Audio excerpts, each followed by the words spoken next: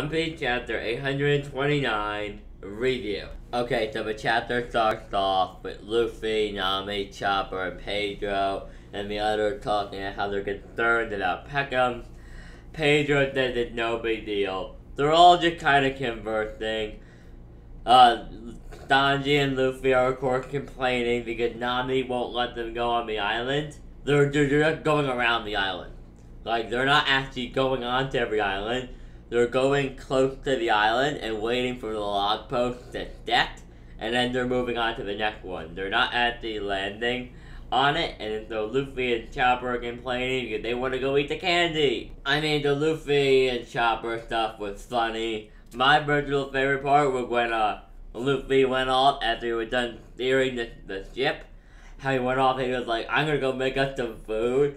And Nami grabbed him, and it's like, I swear to God, if you go near the kitchen ever again. And it was really funny.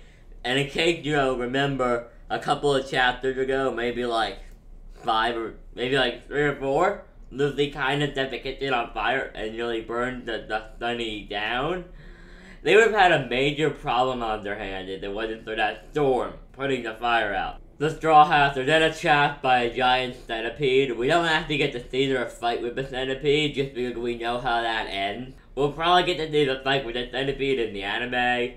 Because Toei will see an excuse to drag it out and they'll want to do it. But yeah, we don't get to see it. I'm sure they kicked his ass and they ate it. That's probably what happened. We do get to see the characters from I think last week or the week before that were collecting the ingredients for Big Mom's wedding cake. We do get to see them. I mean, we don't get to see them, like, we don't get, like, the title card with, like, all the character information, like, the name and stuff. Then we do get to see more of them. I mean, you know, they look cool. I mean, they didn't really do anything, but they were there, in case you were wondering. Yeah, I did pick up on that. We learned that when Big Mom wants food and she doesn't get it, she goes on a rampage and she'll start eating people and buildings and pretty much anything until she gets what she wants. She would even go as far as to almost eat one of her sons. Now this is where things get interesting. We're introduced to the 15th son of the Starlet family, Starlet Manga. And what he pretty much does is he tells her, Mama, we only need 30 more minutes. And Big Mom does something pretty messed up in response. It is stated by a member of the crew that if he cowers, she will take his lifespan away. We then see Big Mom like run her hand down his back or something, and then we see this like purplish thing. Like, I imagine it would be purple. I don't know why, but I imagine that like weird gooey thing that looks like it's coming out of his back. I imagine that it's purple.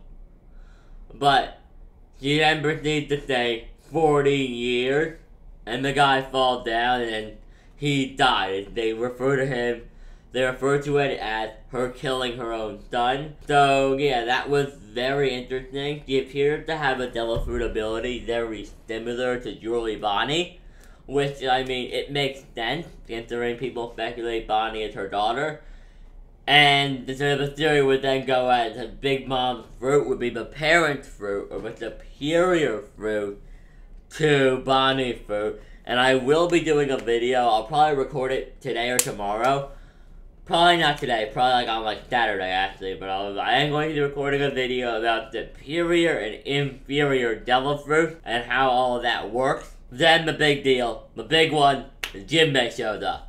Yeah, so Jinbei shows up with what with the food Big Mom had been rampaging over, which were puff cakes, I believe. And then he shows up, he gives them to her. The puff cakes are apparently alive, and she eats them alive. No remorse.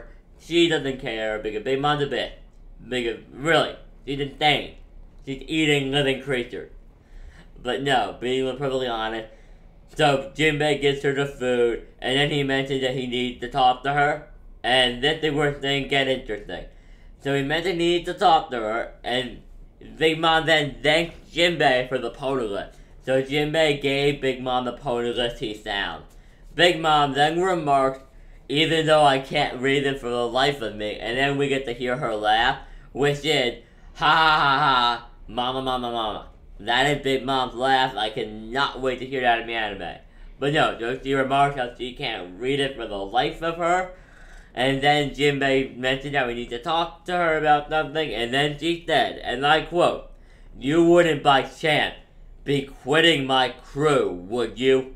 And she said it, when she said it, she looked menacing, and she looked pissed as hell. She looked angry. Now, I do want to point out something I thought of while reading this chapter was that this whole thing with Big Mom and her having so many sons and daughters that appear to be legitimate children, because the people there are referring to Mascot as her own son, like he's her own blood. But no, it does make Weeble being Whitebeard's kid look somewhat more possible. I mean, it's Big Mom, who is bigger than my house, who is like almost the size of my house, can have kids with a man. Whitebeard can get a woman pregnant. I'm sorry, that's just, I know it's a little mind-blowing, but it's possible. But that's for another video. I really don't have much else to say on this chapter. I think with a very setup-based chapter, I do have a couple of things to say about Big Mom's powers, but those are more theories that I'll be doing videos on. So yeah, if I had to give this chapter a rating, I would say an 8 out of, I would say an 8 out of 10.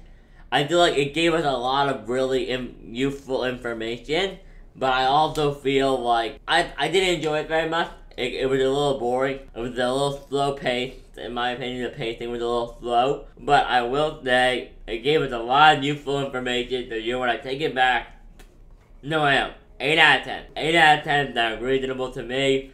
I'm not sure if you guys agree, but I'm saying an 8 out of 10. If you guys enjoyed my review, leave a like and tell me your thoughts on the chapter in the comment section down below. And above all else, guys, have a great day. This is One Piece Nation signing out, and we have a chapter next week. So yay!